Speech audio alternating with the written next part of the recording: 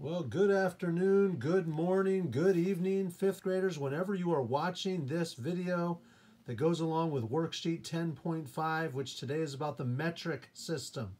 Up until now in chapter 10, we've been talking about the U.S. customary units. And pretty much the United States is the only country in the world that uses these inches, such as gallons and feet and inches and yards. Most of the world uses what's called the metric system. Now, what I'm holding my video camera up to now is a basic diagram of how the metric system works. On Google Classroom, I posted an image of this same chart. You are going to want to have that printed out. You are going to want to have it up on your screen, something to refer to, okay? The metric system, you're going to want to see this, and you're going to want to understand that the metric system is a base 10 system. Now, you may want to add something like this onto your sheet, because the idea is that in every one of these, there's 10. And then from here to here, there's 10. And then from here to here, there's 10. And then from here to here, there's 10. And then from here to here, there's 10. And then from here to here, there's 10. Okay? There's always 10 of the smaller unit to go into the next bigger unit. Now you can see that the base unit is grams, meters, and liters. Grams is basically weight or mass.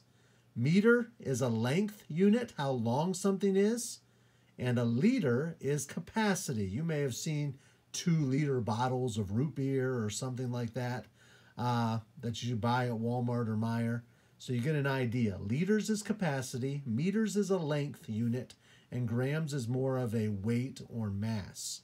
So we have milligrams, we also have millimeters, we also have milliliters. We have decigrams, decimeters, deciliters.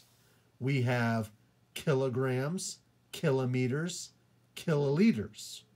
Okay? And each one, the smaller one, it takes 10 to make the other one. So let's say, for example, let's go with length, just to show for an example. Let's imagine that I have a millimeter. It would take 10 millimeters to make 1 centimeter. But it would take 10 centimeters to make 1 decimeter. It would take 1 decimeter to make 1 meter. It would take 10 meters to make 1 decameter. It would take 10 decameters to make 1 hectometer. And it would take 10 hectometers to make 1 kilometer. All right? Or kilometer, as some might say, but most people say kilometers. The pronunciation gets a little different. So, have this sheet printed out, screenshot this, copy it down, do something. But this sheet right here, I took an image of it, scanned it into Google Classroom, uploaded it there, so it is there for you to have at your disposal when you are ready. So, as we have been doing throughout Chapter 10, one of the main things we're going to be doing is converting. Now let's say, for example, okay, I have 16 meters, and I need to figure out how many millimeters that is. 16 meters equals blank millimeters. So, I'm looking here and I'm like, well, okay, what am I going to do? So I'm going to go to my chart. I'm going to think about meters and millimeters. Well, so I go over to my chart. Here is meters. Here's millimeters.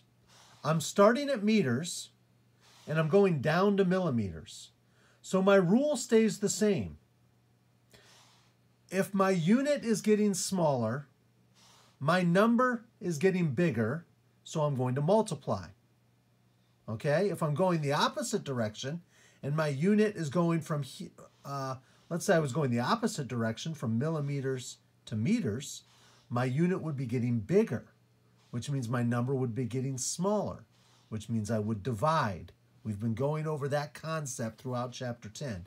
But in number 1 here, I'm going from meters to millimeters. So my unit is getting smaller. This is the small side. This is the big side. My unit is getting smaller. So my number is getting bigger. So I'm multiplying. Well, I have 16 meters. So the first number in my multiplication problem is going to be 16. But what am I going to multiply 16 by? Well, let's figure it out. We've already said that the metric system is a base 10 system, which means there's always 10 of something to make something else. So it takes 10 millimeters to make 1 centimeter, 10 centimeters to make 1 decimeter, 10 decimeters to make 1 meter. So I'm going down, and so I'm having to figure out how much it's going from meters to millimeters. Well, when I jump down 1, that's 10. When I jump down 2, that's 10 times 10, which is 100. When I jump down another one, it's 100 times 10, which is 1,000. So I'm actually doing 16 times 1,000. Well, 16 times 1,000, that's not too hard. I can handle that as a 5th grader. 16 times 1 is 16, and I'm going to add my 3 zeros onto the end. 16 meters equals 16,000 millimeters. Let's look at another one. Let's say, okay, I've got 300 centiliters, and I want to figure out how many liters that is. All right, so I'm going to come over here, and I'm going to be like, well, okay, I have centiliters, so that's right here. Liters is right here. That's my base unit. Centiliters is right here. Now, according to my problem, I'm going from centiliters to liters. So, going from centiliters to liters, I'm going from here to here, which means my unit is getting bigger. My unit is getting bigger, so my number is getting smaller, so I'm going to divide. Question is now I have to figure out what the division problem is. So, I see 300 here. That's going to be the first number in my division problem. It's going to be 300 divided by something. Well, 300 divided by what? Okay. 300 divided by what? So I'm going from centiliters to liters. From here to here, that's 10. And from here to here is 10 times 10. Not 10 plus 10, 10 times 10, which is 100. So I'm going to take 300 divided by 100. Okay? 300 divided by 100, I'm going to do 3 divided by 1. That's 3. And when I divide, I cancel zeros out. I cancel 1 0 out here, 1 0 out here, 1 0 out here, 1 0 out here, and I keep canceling out 1 0 on every side until I have one side that has zeros left and one side doesn't, or all my zeros are crossed off. Here, all my zeros are crossed off, so my final answer is 3. All right, let's look at one more. Let's maybe a couple more. Let's go with, I don't know, let's go with, let's say that I have, I don't know, we're going to say I've got 200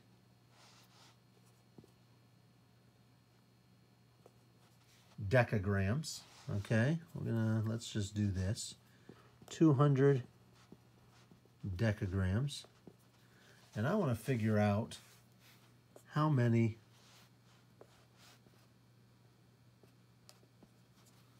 kilograms that is. So I'm going to have decagrams going to kilograms. Well, so I go to my chart and I see, oh, well, I've got decagrams here. I've got kilograms here. So I'm going from a smaller unit to a bigger unit. My unit is getting bigger, which means my number is going to get smaller. Okay? Once again, My unit is getting bigger, so my number is going to get smaller. Okay? So I know since my number is getting smaller, it's going to be a division problem. Well, what's the first number in my division problem going to be? Well, I see here I've got 200 decagrams. So my first number is 200. Okay? So, I'm dividing by 200. Well, I'm starting with 200, and I got to now figure out what I'm dividing by. So I come back over here to my decagrams, and I'm thinking, okay, from here to here is 10, and from here to here is 10 times 10. 10 times 10 is 100. So I'm dividing by 100. 200 divided by 100, well, 2 divided by 1 is 2. Cross 1 0 off here, 1 0 off here, 1 0 off here, 1 0 off here. There's no zeros left either place, so no zeros are part of my answer. 200 decagrams equals 2 kilograms. Now, all right, let's say, for example, let's do one more, and let's say, okay, let's say that I have 30,000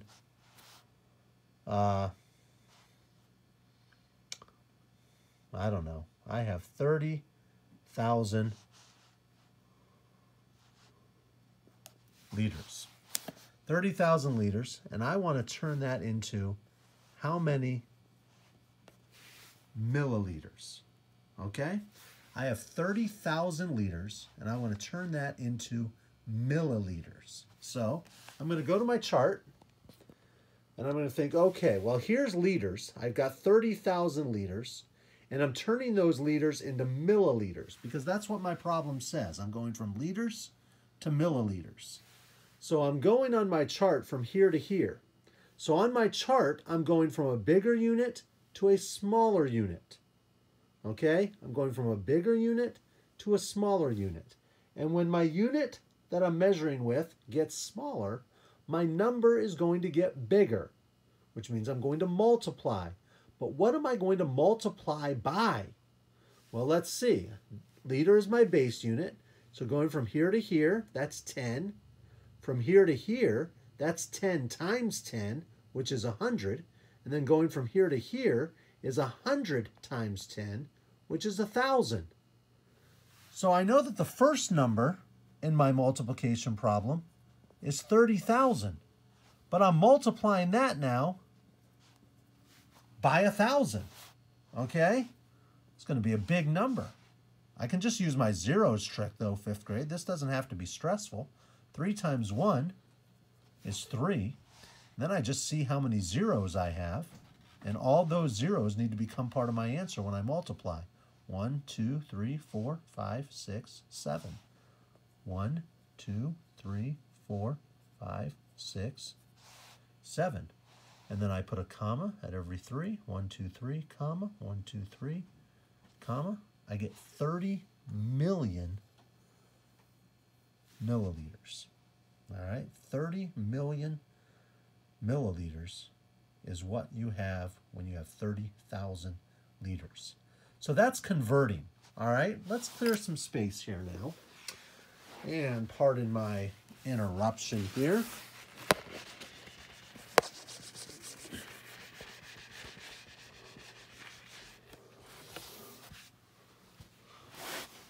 Now we're going to do some comparing, okay? Now we're going to do some comparing, okay? So your second part of your directions say to compare and use the less than, greater than, or equal to sign. All right, so let's say, for example, I've got 900 centimeters and I have 9,000 millimeters. All right, so just like we did when we did the U.S. customary units, I always like to multiply more, which means that I always want to take the bigger unit and make it the same as the smaller unit. I personally just think that that works a little bit better. Then you don't end up with remainders with division and having to add decimals and zeros and all that stuff. When you multiply, you can just get an answer. So I'm looking at centimeters and millimeters, so I want to go back to my chart and I want to think, well, which one is bigger? Well, I see here centimeters is to the left of millimeters. This is the smallest, so centimeters is bigger. That's my bigger unit. So I want to change centimeters to be the same as millimeters.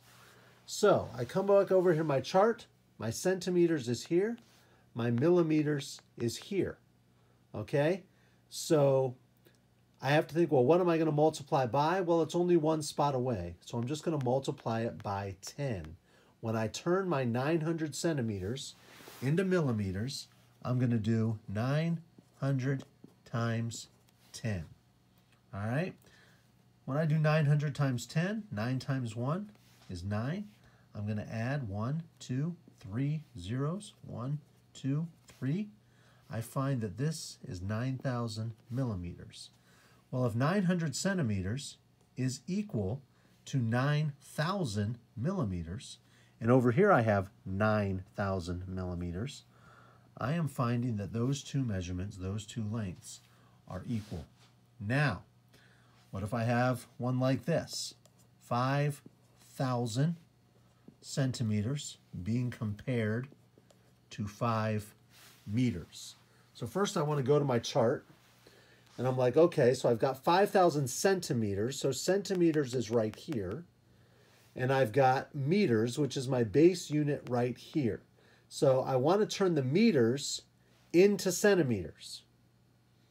All right, so I'm going to multiply, but what am I going to multiply by? Well, going from meters to centimeters, from here to here, that would be 10 times, but then from here to here, that's 10 times 10, which is 100.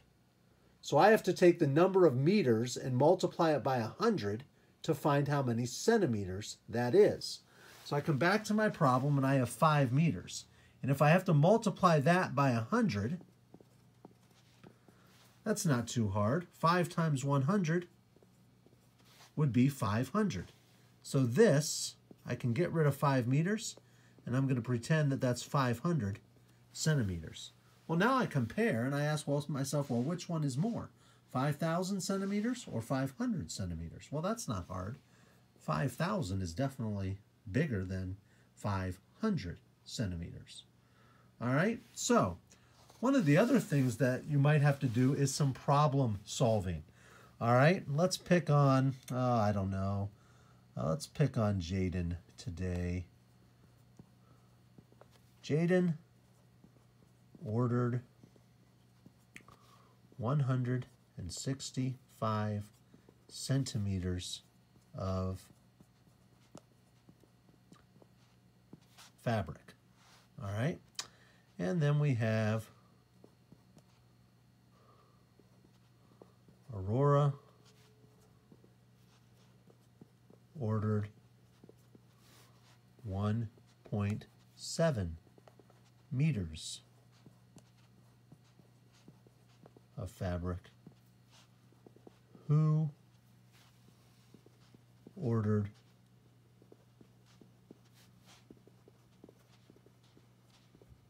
more? So, Jaden ordered 165 centimeters of fabric.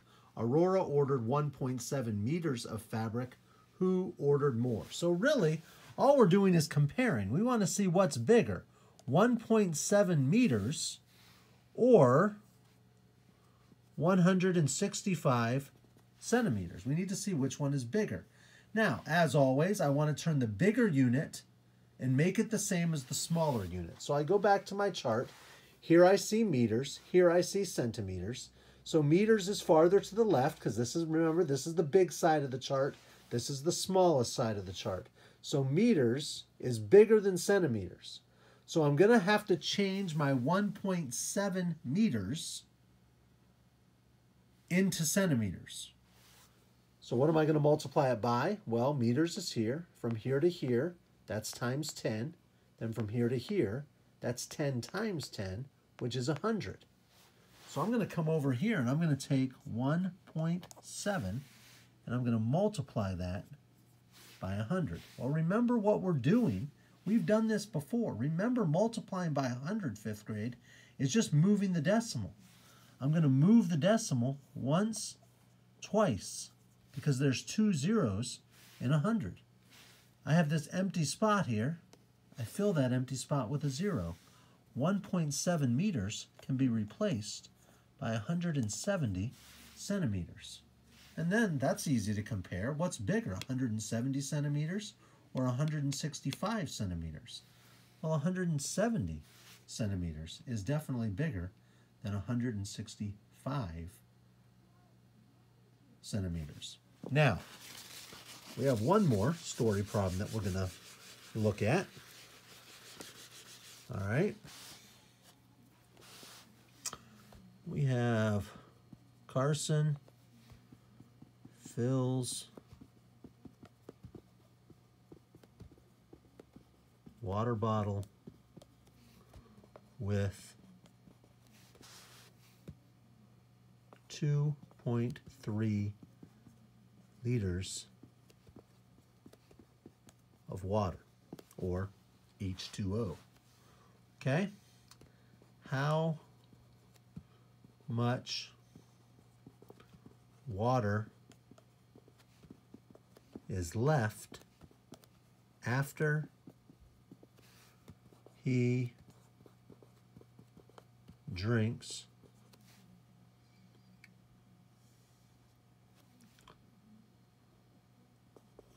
340 milliliters.